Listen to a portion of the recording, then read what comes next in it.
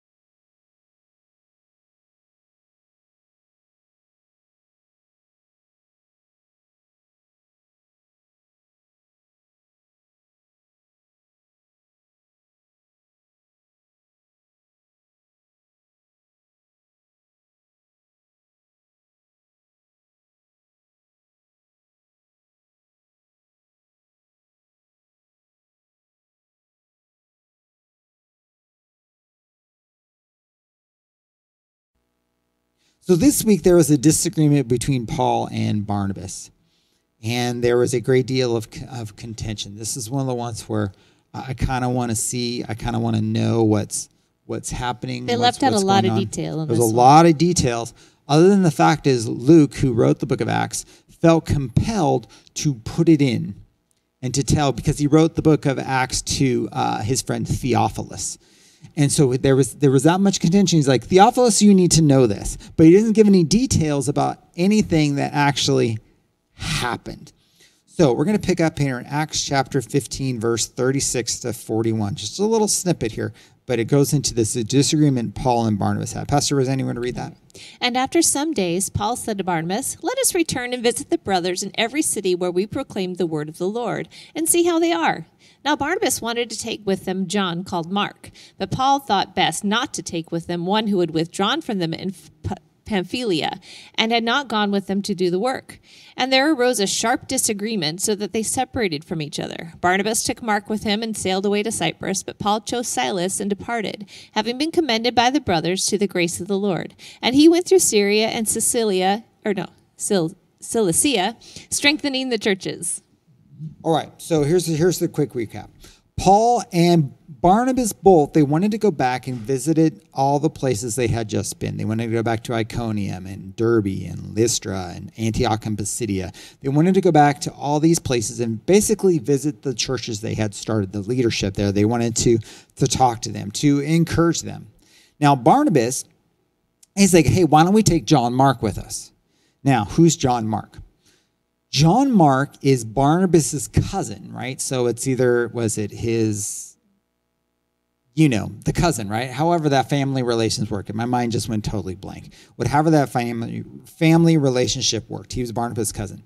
And John Mark is also the writer of the Gospel of Mark. So this is the same dude, right? So we know his work. He's the short gospel. He's that same guy, and he was actually Barnabas's cousin, and actually is mentioned throughout the New Testament as well. He was well known, or he was well known within the circle. And basically, Paul had said, no, he's not coming. And the reason why is because of Acts 13:13. Is when they were on their first trip to these places, Antioch and Pisidia, Lystra, Derbe, Iconium, all this stuff. This is what happened. And now Paul and his companions set sail from Paphos and came to Perga in Pamphylia. And John left them and returned to Jerusalem. The John they speak of here is John Mark. This is the same dude. And so Paul's like, no. And so there's something in that moment back in Acts chapter 13 where it left a bad taste in Paul's mouth. And it never says why John Mark left. It never says, and doesn't mention why. But by the context of this disagreement, it did not sit well with Paul. Paul was ticked off that this actually happened. He was irritated. And I guess the context here with Barnabas and taking him again, I guess we can infer that basically he was either punishing John Mark or he was afraid John Mark was going to do the exact same thing. We don't know what he did other than he left. But we do know John Mark was well respected among the early church community. So it's not like John Mark was a bad guy. It's not the connotation. But there was a rift in that relationship. Why? Because even Paul was a guy. He was just a man. Barnabas was just a man. Peter was with all the frailties and inadequacies and insecurities. They have all this stuff going on here. So there's a strong disagreement. So much so there was such a great debate between this. Actually, Scripture might say, depending on what translation, a great contention, a strong contention, that because Barnabas wanted John Mark and Paul didn't, Barnabas basically goes, fine. John's coming to me and we're going to Cyprus. And Paul goes, fine, I'll take Silas. We're going back to the other places we were going to go to. And so they separate. So they went on the first missionary, they separated. So Barnabas took John Mark, went to Cyprus, and Paul took Silas and went back to the other things. Now, Silas, here's an interesting character as well, because Silas, everybody has a different name, and the reason why is because there's a Greek version, and then a Roman version, and then sometimes a Hebrew version of the name. But Silas is also known as, in the New Testament, Silvanus or Silvanus, or however you want to pronounce it. But this guy is actually mentioned throughout the entire New Testament. So Silas was the same guy who was the prophet who was appointed to take the letter that we read about last week to tell the Gentiles that they didn't have to be circumcised. But he's also mentioned in Corinthians. He's mentioned in Thessalonians 1 and Thessalonians 2. Even Peter, as in the book of Peter, the apostle Peter wrote it and mentions Silas or Silvanus that he was a good dude. So this is kind of a who's who of Christianity, this little tiff that's going on, this little upset.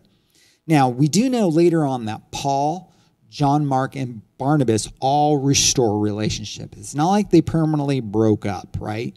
It's not like that. But they did leave the party in a huff, right? But they did restore a relationship because actually eventually Paul, in one of his letters, he goes, hey, send John Mark to me. He's useful. So, and that was after this. So there was a restore. And Paul always spoke well of Barnabas. Always spoke well because of who Barnabas, and basically because Barnabas stood up for Paul. Kind of like how Barnabas is standing up for John Mark. Who knew?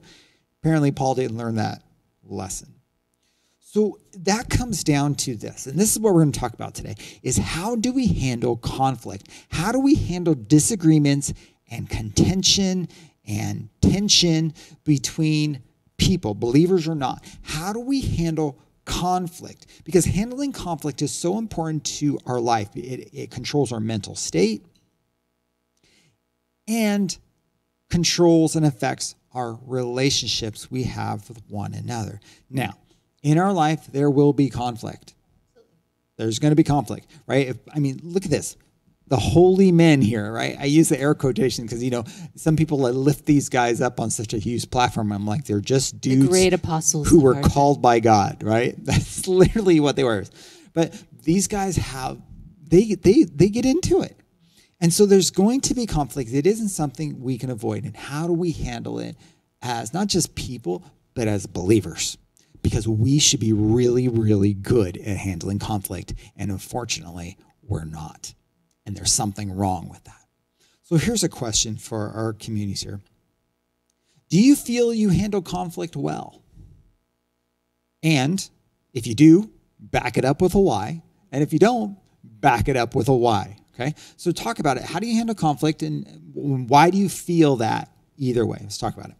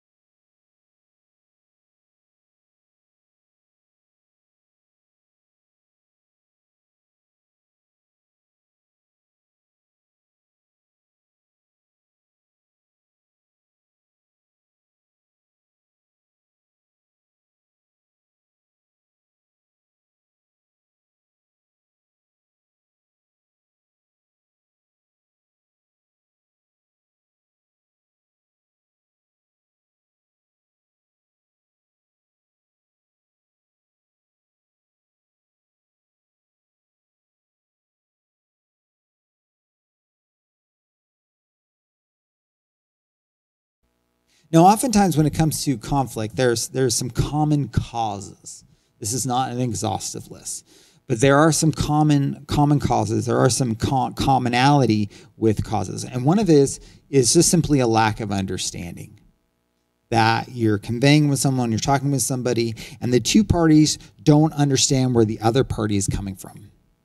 And sometimes it's because it hasn't been communicated by one party, and sometimes it's not understood by the other party. It takes both. It's both people's faults here, right? And so where they're coming from. The second one is a lack of agreement. So sometimes we understand where the other person was coming from, but we don't like it. They're like, your opinion's stupid, right? And that's sort of the your opinion's stupid. I don't like it. I don't agree with it. You're a dummy head, right? So have we heard that before? Have we heard that? Remember that in kindergarten? You're a dummy head. All right. So same concept, same deal, right? We play out and execute our conflict management behavior at a very early age. Right? Even little kids struggle with this, and they get magnified because they have no concept of emotional intelligence, and so they just lay it all out there. But it's the same concept. Is number one. I'll go back to number one again. So that there's a lack of understanding, or the second one, they just simply you don't like the other person's opinion. You don't agree with their statement. You don't agree with how they're going to do it or their methodology and their plan. And then there's a lack of agreement, and there's a conflict with that. So, for instance, back to Paul and Barnabas, there was a lack of agreement. Paul says, I don't want him to come. It basically says, Barnabas, that's great. You have that opinion. I don't care. That's what Paul said. I don't care. We're not doing this. We're not acting this thing out. And now, whether it was understanding, well, we don't know that. There probably was some lack of understanding because either Barnabas didn't properly explain why he wanted John Mark, or Paul didn't care. So, but oftentimes it's a combination of those two things. And there might be some other contributors, but those are two big ones. So when conflict happens, what do we do? How do we resolve it? Now, human beings don't seem to handle conflict well. There's probably a million reasons for that. We're not going to get into that. But we don't handle conflict well. Now, handling conflict and how you handle conflict, and I guess, do I need to define conflict, or we already got, everybody, this is self-explanatory. Things that we fight over, things that make us irritated with somebody else, the steps and things that make you want to be angry at someone, all of those things. The things that make you want to take your ball and go home. Right. But there's conflict that leads to, yeah, I mean, there's just disagreements over the way things should be done or how we feel about it. Paul took his ball and went to Antioch, Pisidia, Lystra, Derbe, and he took Silas with him. Barnabas didn't have a ball, and he took John Mark, right? That's what happened here. So James 1:19 kind of really lays out a great model of conflict management. So let's talk about this. This is James talking here. James chapter 1, verse 19. Know this, my beloved brothers. Let every person be quick to hear, slow to speak, slow to anger. Quick to hear, slow to speak, slow to anger. These three components, right? I'm going to say them one more time. Quick to hear, slow to speak, slow to anger. These three components. Let's go through these. This first part of this quick to hear. We need to be quick to hear. Now, what does this mean? This means that we listen to understand, not listen to launch a counterpoint.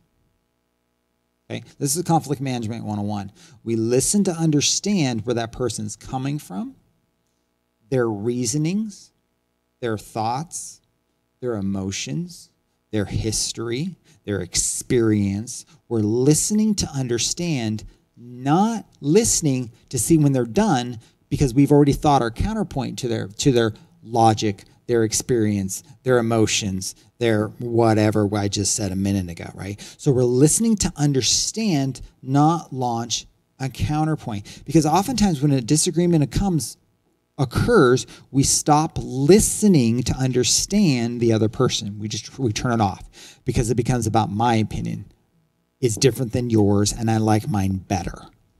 So we listen to understand. We're quick to hear.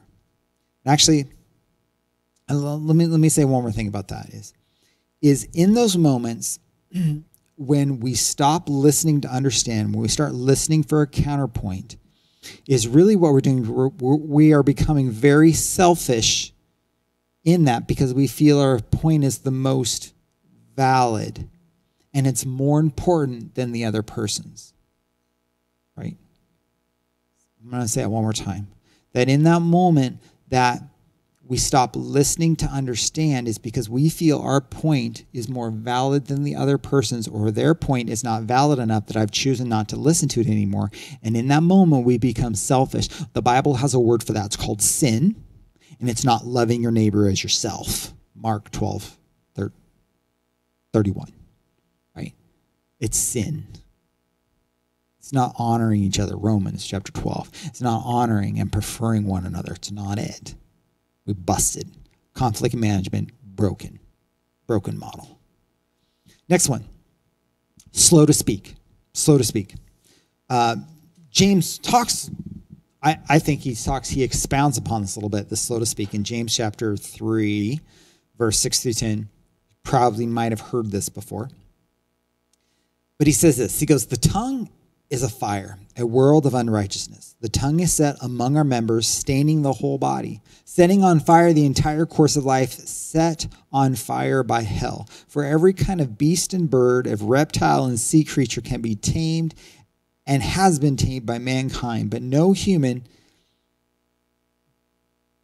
being can tame the tongue. It is a restless evil, full of deadly poison. With it we bless the Lord our God, and with it we curse other people who are made in the likeness of God. For from the same mouth come blessing and cursing, my brothers. These things ought not to be so. I know another translation describes the tongue as a wanton killer, a serial killer, if you will, looking whom he may take out. Right? That's our tongue. That's the words we are conveying, right? So that's why we have to be slow to speak, because with our tongue, we can bless people and we can abuse people. Matter of fact, words, it's called verbal abuse, right? That's a whole legal definition, right? So with our words, we can lift up people or we can abuse people. And here's the horrible part. We can do it intentionally and we can do it unintentionally. Right? So let me keep going back to this James analogy where he says it can start a forest afire. We can be an arsonist with our tongue, or we can be flagrant and start a forest fire when we're just merely camping. We can do either one, intentional or unintentional, but the results are still the same. The forest burns down, and people lose homes, and animals die. That's this tongue. That's why we have to be slow to speak. So what does that mean? That means we don't lash out. We watch our words. We watch what we say because we don't want them to cause harm. We watch what we say. It's better to left the things unspoken and not hurt people than it is to say them and abuse people. It's better. Next part of that, slow to anger. All right, so we're going to expound upon this a little bit more in just a second, but I'm just going to hit it real fast here. Just a little something here. Is that we don't want conflict to grow in such a way that we despise the other person. Paul and Barnabas, we don't know how contentious this was other than they did separate, but we do know this relationship was restored. So they understood this part, right? Or that we don't want the animosities to grow in such a way that the relationship is busted. We don't want it to be that. So really what we're talking about in this whole thing is something we call emotional intelligence. But before we get to that, let's have a question. And of these three things, mine went blank. Quick to listen, slow to speak, and slow to anger. Yes, quick to listen, slow to speak, slow to anger. Which of these things are the easiest for you guys, or for you to handle? Which one you're like, I'm good at this one. And maybe even in that you can say, this one I need some more work on, right? So quick to listen, slow to speak, slow to anger. Let's talk about it.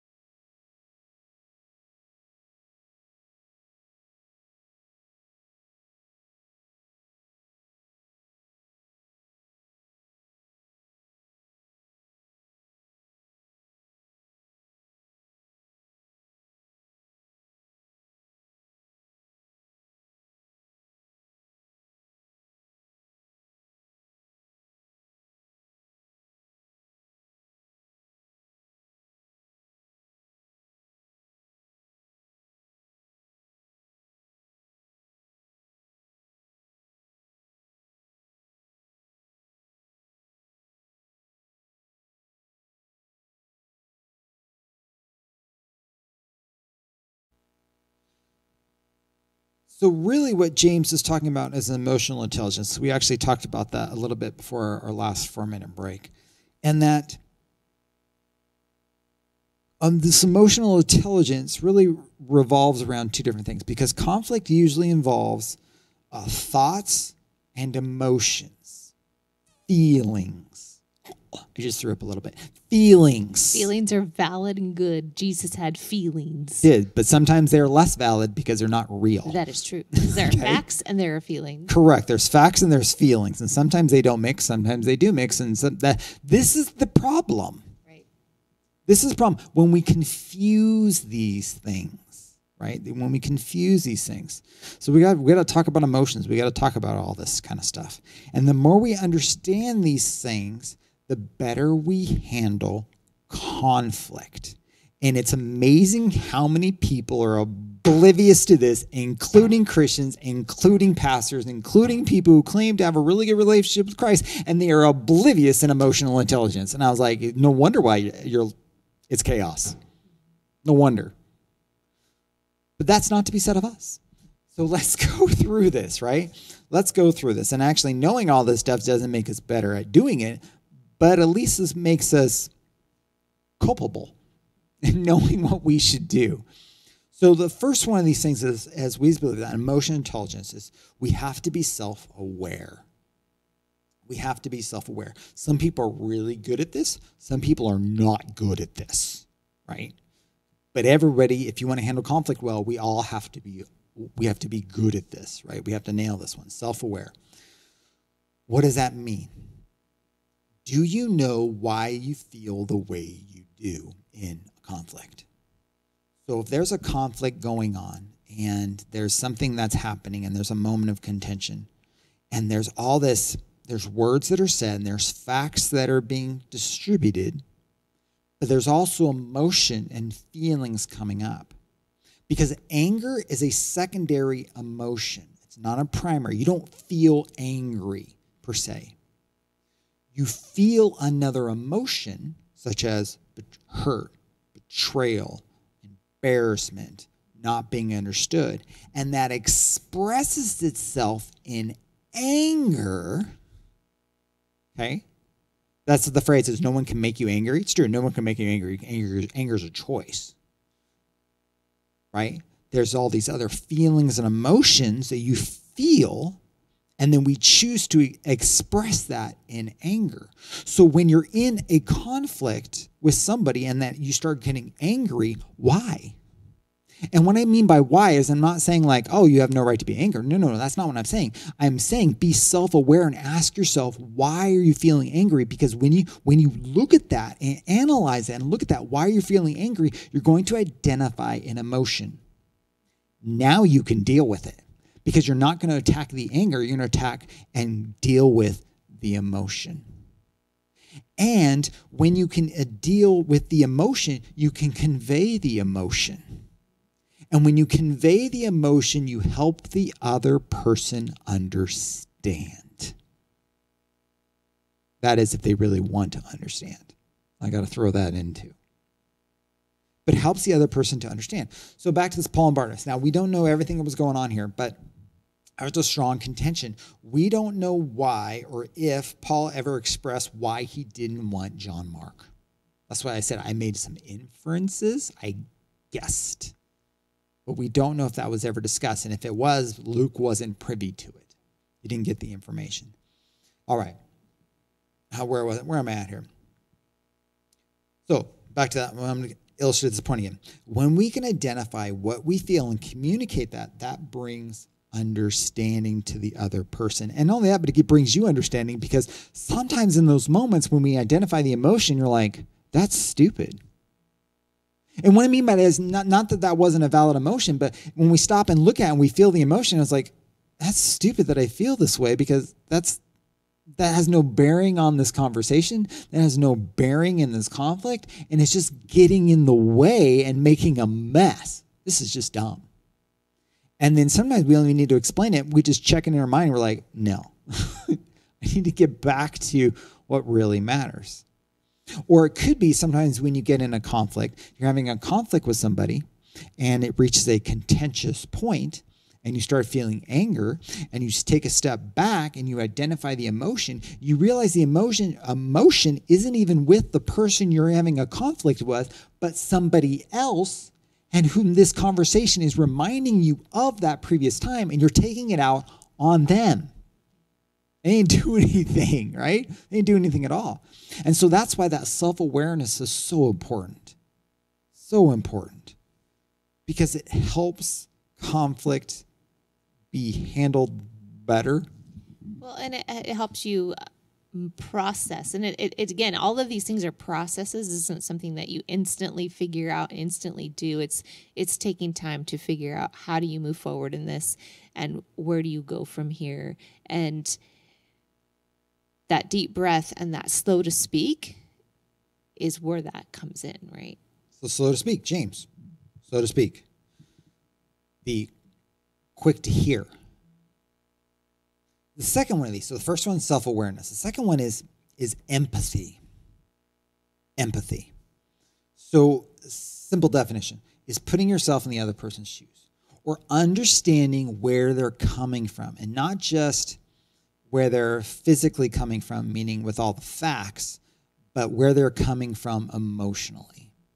What's their mental states? What's their emotional state, right? And I told you we're going to talk about all the feels, and I hope none of you guys have actually flipped off and in mind as I don't want to deal with all that, because you can flip it off right now, everything we're saying, and you are not going to be emotionally intelligent, and you're going to have horrible conflict management skills the rest of your life. Or we can clue into these things and say, and really start asking the questions, and you're going to do well and better at these things. And things are going to work better. Your conflict is going to be better. Because you're always going to have conflict. Right. But how you handle it will be better. It's to me, I look at it in this way. You can get into a discussion and a conflict without going 0 to 60. I was sitting next to a car this week. And was it a Tesla? No, it wasn't a Tesla. It was an SUV, and it had just recently had another SUV was that a Tesla? In front of it. No, not a Tesla. Into the lane to turn left, right in front of them. And apparently they thought that the person that cut them off to get into that lane, rather than getting in line, blah, blah, blah, had flipped them off. Because I heard bleepity, bleepity, bleepity, bleepity, bleepity, bleepity, that driver. Were they driver. talking about a bleepity, Tesla? Bleepity, no. About this person in a car that needed to get in a lane, that didn't either know where they were going or were trying to get there, that got in front of them, and in their mind they thought they saw a finger on a steering wheel. I mean, it was loud because I was in my car with my windows up and I could hear this screaming. Their conflict and anger. And their poor conflict management skills literally explode next to me. And you know, that first fear of like, oh my gosh, are we going to see road rage happen right here? But thankfully, she just expressed all of it verbally. But that is what we want to avoid, guys. There's no need for her to go to that level of emotion, stress, and the angst in her body. Just because a car got in front of her to get into the left turn lane. And she thought maybe that a finger was inappropriately placed on a steering wheel in her direction. Like, that was absolutely out of control, ridiculous. But that is what we're dealing with right now in our world because people don't have these skills. Something comes up and you instantly get blah, coming out of you. Even saw two people fighting in front of Goodwill the other day. It was a busy week. Screaming their heads Were they up. fighting over a Tesla? No, they were fighting over something that had happened, and it was not a Tesla, and it was loud and it was scary. And I'm like, we are not exiting this door for a while here. And so these are all examples of bad conflict management and an example of empathy, where empathy has to be heard, because obviously that person Pastor Rosanna had just said that kind of went off the light is there's something else going on there. There's something else going on. There's other issues that are happening for someone to react in such a manner. Something else is happening.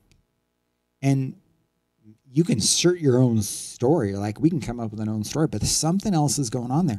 So empathy is seeking to understand what's happening with the other person. And in the moment where we're seeking to understand, quick to understand, when we're seeking to understand, we are realizing it's not about us. We're actually honoring one another. We're preferring one another. We're thinking the best of someone else, thinking, that's not your normal. I want to understand why you are where you are. Quick to listen, listening to understand, right? And in that moment, we're doing that. We're loving our neighbor as ourselves. That's when when we're practicing empathy. We're listening to understand.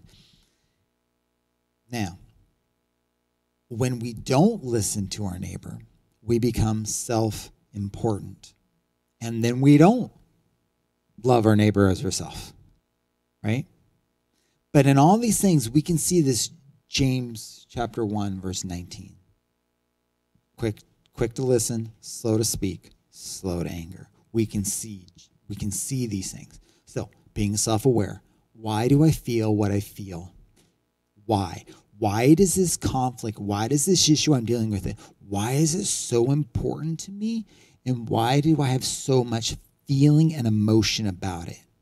That doesn't mean what you think is wrong. But what it does is it helps you understand it, so now you can communicate it. So the other person can listen and understand, and you can share to be understood. And then we have empathy, that we understand where the other person, so if they're at that point of contention, that point of intense emotion, that we can seek to understand, because maybe what they're feeling and going through their concepts and perceptions of what is happening is, that's not what you meant. But when you can hear it, you're like, okay, here's what I actually meant. Here's my thoughts and feelings. And then you can get back on the same page. But you have to understand this whole thing, it takes Holy Spirit driven people to engage in discussion like this. But this is the way it's supposed to be. You're like, well, I've never done that before. Okay, well, now you have a goal. Now, that doesn't mean everybody's perfect all the time, because sometimes this stuff becomes so poignant and emotional and powerful that we throw this stuff out the window. I insert the case of Paul and Barnabas, these men of God. But this has to be our default, and we have to get better at it. And it's a process. So how do we do these things? Well, in the moment, we stop and ask questions of ourselves, right? We ask, why am I angry? Why do I feel this way? And it might even mean a timeout. Like, I need a break for a second, right? Because you can collect yourself. And in that timeout, or in that moment, we're asking these questions. What we're really doing is we're asking the Holy Spirit, why am I so heated about this? Why is this so important to me? Why do I feel like this about this thing? Why is it so? And that's a self-awareness, because it's literally a mental step back, and you look at yourself, and you analyze. If you take a step back and you look at yourself, it goes, Andrew, why are you like that? You're saying dumb things. You may not be making sense anymore. What are you doing? And so it's taking a step back and asking these questions, and asking them of the Holy Spirit. Holy Spirit, show me. And you know what will happen? The Holy Spirit will tell you exactly what's happening. He is good at finding the roots. He will expose that emotion, and he will do everything else. And then you'll have to deal with it. And you're like, okay, I feel betrayed. And maybe that's what Paul was feeling, betrayed. Betrayal is a strong emotion. Woo, that's high on the power level, right? But when you can identify it, then you can deal with it. You're like, why do I feel betrayed? Well, I feel betrayed because this happened and then this happened. And sometimes even in that betrayal, as I just said, that other person you're talking with, they're not the ones who betrayed you. But you're in a similar circumstance where you were betrayed, and now you're afraid. Fear is also one of those strong emotions that you'll be betrayed again. So you can have two power emotions in the same conflict. See how this works? Am I painting this picture? So we take that moment, we have this conversation with the Holy Spirit, and he's going to provide answer. And here's the thing is, when we can take a step back and ask those questions, why do I feel the way I do? It's a position of humbleness. It's being humble. that when we take a step back, goes, why do I feel this way? We are realizing and acknowledging we are not perfect.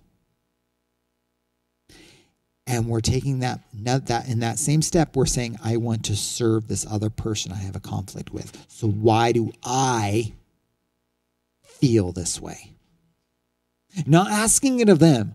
Why are you making me feel this way? Yeah. No. That's almost not a valid statement. Right, because I remember hearing this person is like, your children cannot make you feel anything. As a mom, when I was in the midst of the little kids, and I was like, sometimes you hear that, you're driving me crazy. Like, they don't drive you crazy. You have a choice. You handle your emotions, your things, your stuff. And you have to learn how to process those things. And that's hard. And it's hard to admit that you're feeling those things. And it's hard to say, well, this is really why I'm feeling like this. Because then you're vulnerable. And then you let that point of humbleness and that place of, I am crucified with Christ. It's no longer I who live. It's not about me anymore.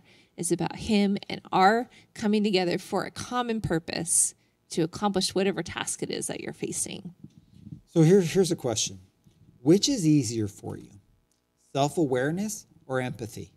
Or maybe neither of them are easy, right? Share that too. Maybe you're like, I got this. Well, if you got both of that, I'll let everybody else in the room judge. No, but let's talk about that. Which do you find easier? Is it the self-awareness or is it the empathy? Let's talk.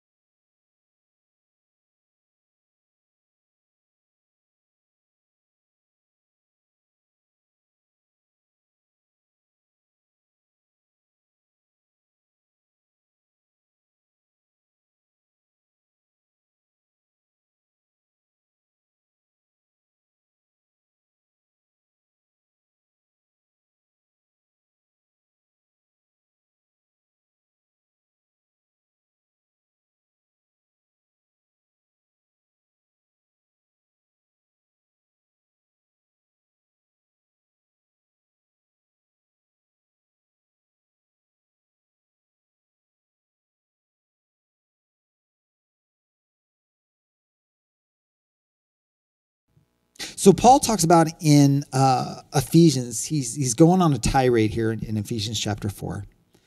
And he reaches a point where, people who aren't doing what they're supposed to do. And then that's where we pick up in verse 19. Rosanna, you want to read this? Yeah. Through 27. They have become callous and have given themselves up to sensuality, greedy, to practice every kind of impurity. But that is not the way you learned to Christ. Assuming that you have heard about him and were taught in him as the truth is in Jesus, to put off your old self, which belongs to your former manner of life and is corrupt through deceitful desires, and to be renewed in the spirit of your minds, and to put on the new self, created after the likeness of God, in true righteousness and holiness. Therefore, having put away falsehood, let each of you speak the truth with his neighbor, for we are members of one another. Be angry and do not sin, and do not let the sun go down on your anger, and give no opportunity for the devil. All right, so this is a big, thick passage, and we would do all well to go back and read that again. But moving right on for time's sake, is Paul speaks up, and he basically says, he goes, don't put on the old man. Don't be like the old guy before Christ. Don't be that dude. Don't be that person, right? Put on the new man. Put on this new guy. Put on this born again guy. Put on this guy who's been crucified with Christ. Put that guy on. And then he says, be angry, but don't sin. Once again, anger is not sin. The anger becomes sin when, we'll hit that in a minute. Well, here, I'll say this, and I'm going to hit it again here in a second. Anger becomes sin when we hurt people with it. We hurt people with it. Or if we choose to hold on to it and allow bitterness to grow. And that hurts us. So back at the same thing when it hurts people. When it hurts people. Because conflict is going to happen. And sin happens, that's the second part I was going to say. Sin happens when we let conflict destroy relationships. Sin happens when we lash out with our words and our actions and cause hurt. Sin happens when we become self-important, right? We kind of defined all this stuff before. We're just hitting again. Sin happens when we raise ourselves higher than other people, right? When we don't practice self-awareness. Anyway, sin happens when we can't forgive people for the conflict. How could they do that? Well, I can give you 1,000 reasons. Some might be sinful. Some may not. Some might just be obliviousness. I can give you 1,000 reasons for any particular things. Once again, Galatians chapter 2, verse 20. We would do well to memorize this verse. Say it together now as a group. Read this out loud on the screen. We'll put it up there. Ready? Ready, set. I have been crucified with Christ. It is no longer I who live, but it's Christ who lives in me, and the life I now live in the flesh, I live by faith in the Son of God who loved me and gave himself for me. We would do well to memorize this verse, right? We have been crucified with Christ.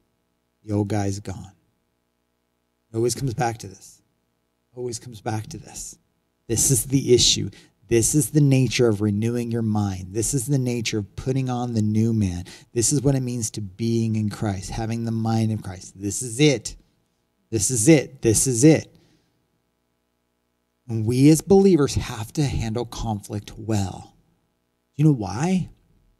Because we've been crucified with Christ. If we've really been crucified with Christ, we are okay with working on conflict. We're okay with conflict. God's okay with conflict. He handles it all the time. Right? We're okay with handling conflict because we've been crucified with Christ and we know it's not all about us. And we're okay with that. Because it's no longer us who live, but it's Christ who lives in me.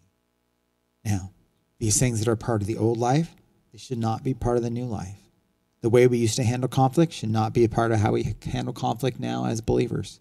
We have to work that out. That's that transformational process. That's that metamorphosis that needs to happen. But let's put on the new man. Let's do this James chapter 1, verse 19. To be, let every person be quick to hear, slow to speak, slow to anger. And seek help from the Holy Spirit, and he will empower you. He will help you in this. Self-awareness, empathy, taking those steps back, asking for input of the Holy Spirit, seeking to understand what's happening and understanding the emotional things that this conflict is stirring up inside of you will help you handle it better.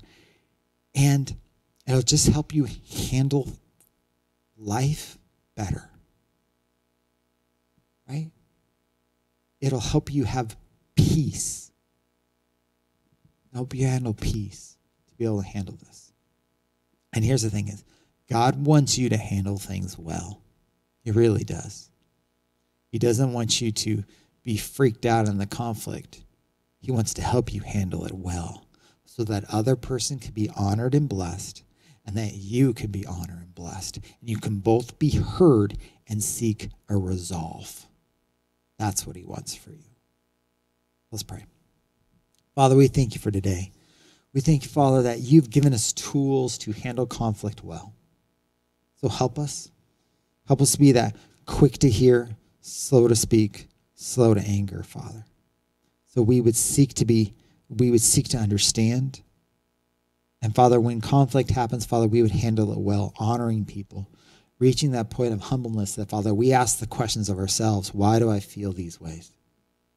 So, Father, we can better explain, and so we can reach a resolve that'll honor all the parties involved. Thank you, Lord God, that we have the mind of Christ, and you've given us your peace, and that's what we practice, because we have been crucified with you. In Jesus' name, amen.